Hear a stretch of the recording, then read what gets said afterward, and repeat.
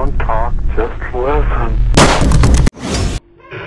So my main theme is an abandoned place where it's a first person game, so when a player enters the place, he doesn't have a clue what's coming next. So there are unknown jump scares, there is sound editing, there is graphics. You won't realize when you actually reach the maze end, but you have to collect some pickups to reach the maze end and next go to level 2.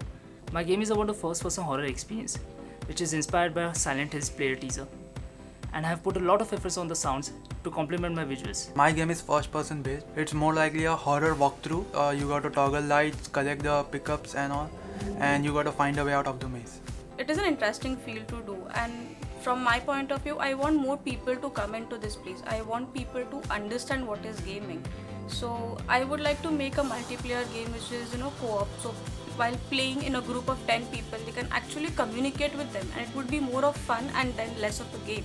So you're not just sticking to your screen and playing a game, but you are actually enjoying while playing it, just like you play on a ground. I would like to make mostly third person based because I think they are better than first person. It should have a good story base in it, and a good content will add up to a good game.